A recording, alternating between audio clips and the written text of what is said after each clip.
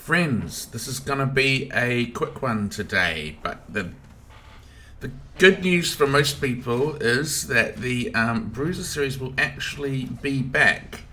I started playing Fire Staff Rapier, but in the end I actually started missing the, just hitting people with an axe and stuff, so I kind of went back to it. So I will be sticking to that, but I do think something needs to change because I need to be able to kite a little bit because, like I said, one of the reasons I went to Fire Staff Rapier was that I needed that kiteability and that mobility, because often I'm fighting people that outnumber me, or I'm not usually with a group, so I need to be kind of quick, get in, do some kills, then get out. So I changed over to light armor, and I've been giving that a try this week. So this is the start of the week where I switched over to, this is a little duel that I had, where I switched over to Great Axe Warhammer, which is what I've been using, a medium armor, but I went light armor. And I think that there's a good reason to it this patch too, because you've had the nerf with the Constitution, and so I just kind of feel like, why wouldn't you go light armor, right? The other thing too is I found that when I was playing like a bow or fire staff, I kind of lacked that burst potential to kill people. I'm sure people with better aim were better at me, and I know that the rapier has a lot of burst potential, but I guess I've just gotten used to playing the Great Axe and Warhammer, and so I kind of knew what to do in every situation, and I've spent a lot of effort getting there, so I didn't kind of want to give that up. But I also I love the burst potential of the melee classes, so I think a kitey light armor melee class is definitely the way to go. So still brawler, but just light armor. And I'm still really, really bullish on New World. I think it's an awesome game. I think it's got a lot of potential. But one of the things I've realized, which actually I was watching a streamer called Kristofer. I'll put his link in the description. If you haven't subscribed to him, you should. He's one of the best out there. But he was just saying how there's just so much content, and I kind of realized that I haven't been actually playing all the content in New World. So I haven't really been doing arenas as much. I sort of focused on duelers and OPRs, but I haven't been doing wars.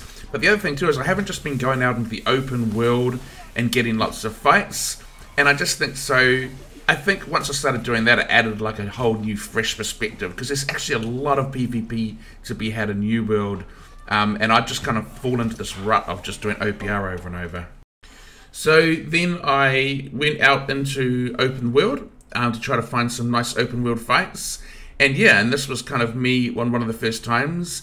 Me and my friend Leos were a little duo, so we went hunting down people that were trying to do stuff. So bit of bullies here, a little bit of a 2v1s going on, but it was still just kind of a lot of fun to be out in the open world trying to find some fights. But then I realized, like, if this is a lot of stuff, if I want to be mobile and I want to have kiting potential and I want to be melee, maybe I'm better off switching to Great Axe Hatchet, which is what I did. And it was actually definitely a good choice, because I think the Hatchet adds obviously a lot of bursts, as I'm sure everyone knows. But the other thing I really liked about the Hatchet is it just adds a new dimension to being able to get yourself out of trouble when you get into it, especially in OPR with Berserk and Death's Door. You're able to really just get yourself out of some tough situations. Sometimes you can feel a bit mean picking on one person, especially when there's two of you, but hey, that is kind of the beauty of open world. It was just fun to be out and about, hunting people down. We were kind of thinking when we were doing this that they'd eventually get their group to come and fight us. Never actually happened, but we had a little 2v2 here where my teammate ends up getting killed at the same time as we killed one of theirs.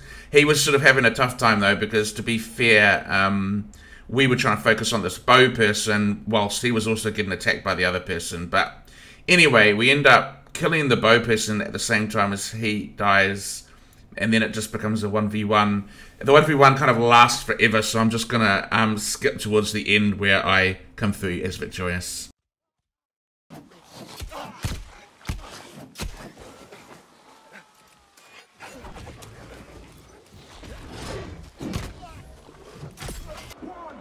Anyway, Hatchet was a hell of a lot of fun, so starting from now, I'll start doing the Learn to Play Bruiser series again, but just expect to see, it's not going to be just primarily focused on duels, although I'm definitely going to be doing that a lot.